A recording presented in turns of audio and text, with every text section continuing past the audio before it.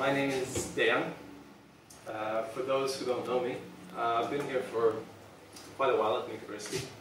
I've been in London for about 7 years now. I wanted to give you a bit of my personal background, just so you know who I am and where I come from. So I'm Serbian. I was born in Yugoslavia in the 80s.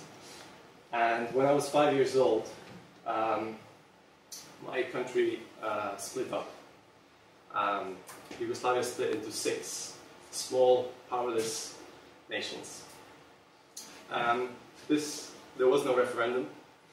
There was a brutal war. There was a huge economics collapse, and this meant that me and my family had to move from Yugoslavia. We were lucky that my dad got a job in Moscow, in Russia, and that's where I lived for the next 10 years. Now, something a bit more positive about me. My dad is an architect, my mom is in the arts, my granddad was an architect, my great-granddad was a maker engineer. So I have it in my blood to be creative. And this is a video screenshot from about 20 years ago, more than 20 years ago, of me doing a presentation of my inventions and innovations. I have sketches, cardboard models, wooden models, Lego, everything, you know. I was really a maker back then, before the word maker existed. And this really inspired me to go on and become a product designer. Now, I always found it quite difficult to just explain to people what product design is. It's not really art, it's not really architecture, it's linked with engineering. But then I found a term that kind of really explained it well, and I call it creative problem solving.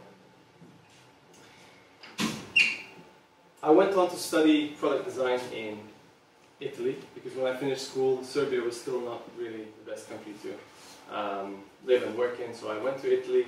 Then I came to do a master's at the Royal College of Art here, and was really always struggling with visas and bureaucracy for all of my studies. And I somehow managed to stay after graduation here and establish my own company.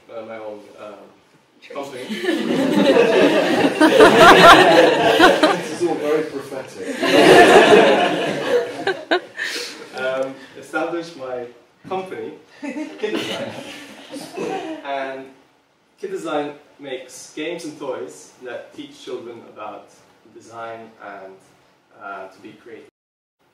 And we've developed a process that takes children from idea generation to sketching, CAD modeling, and eventually 3D printing.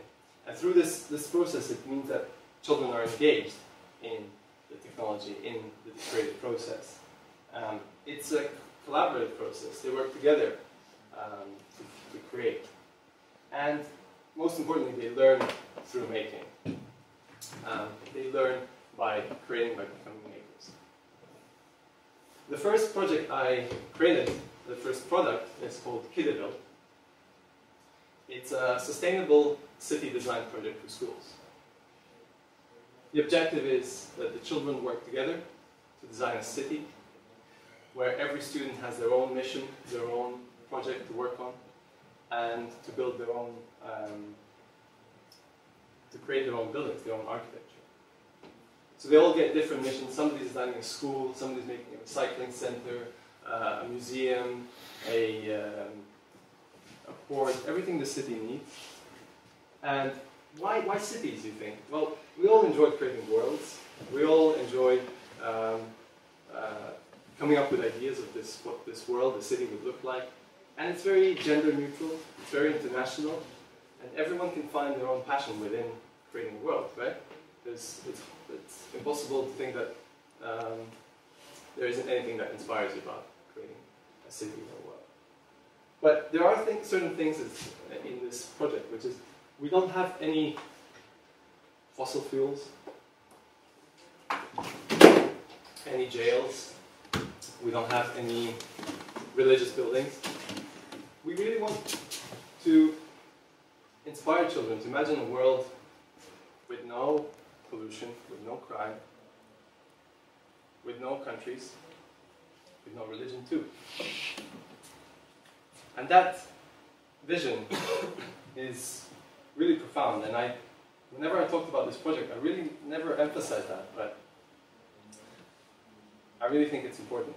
It's about what we inspire the young generations to envision and to think about. The mission statement that we always used was inspiring the next generation of creative problem solvers. I realized that there's something wrong with this term, problem solvers. And I think we as designers and as makers really have to stop solving problems. We need to be creating visions. So our mission is to inspire children and young people to create positive visions for the future.